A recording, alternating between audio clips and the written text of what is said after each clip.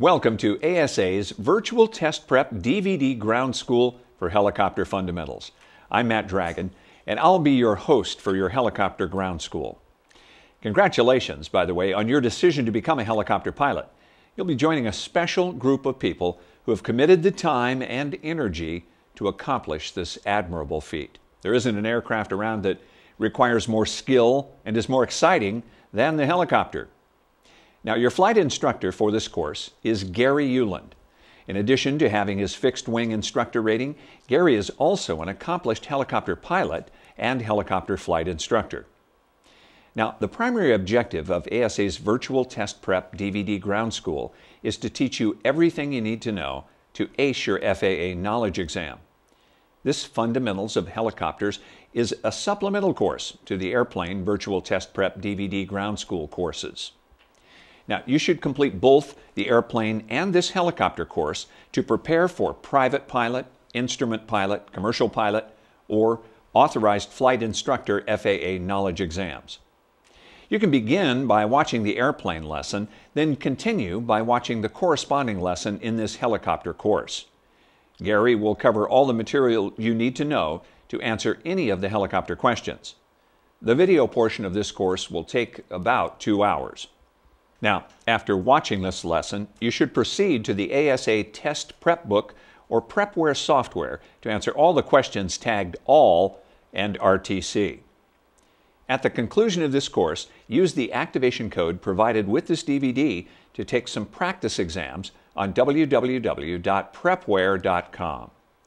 ASA can provide your endorsement to take the FAA knowledge exam through this website.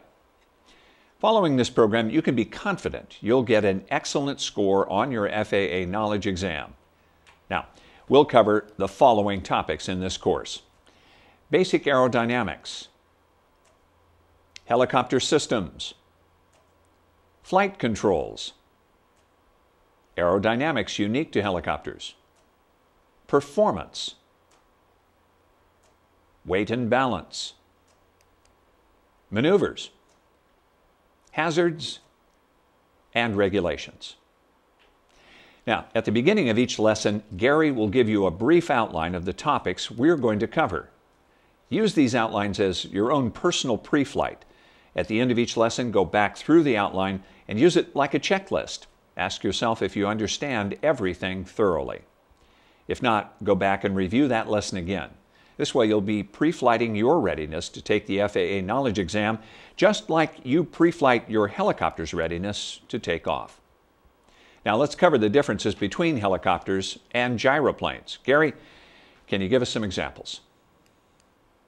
For example, a helicopter rotor is generally tilted forward and uses an engine to drive the rotor blades to push the air downwards. A gyroplane rotor, on the other hand, is generally tilted back and relies on an upward flow of air to keep the blades rotating. Okay. A helicopter depends on its main rotor to provide both lift and thrust. A gyroplane relies on its main rotor for lift, but usually employs a conventional pusher propeller to provide thrust. Although both rotorcraft utilize foot pedals to control heading, helicopters use an anti-torque rotor. Gyroplanes use a rudder, like an airplane. When a helicopter's engine fails, you have to disconnect the engine from the rotor system and enter what's called autorotation. The pilot has, in fact, just converted the helicopter into a gyroplane. Well, I get the message. So they really are different. Yeah, Matt, they really are. So, although helicopters and gyroplanes are both rotorcraft, they really are different kinds of machines.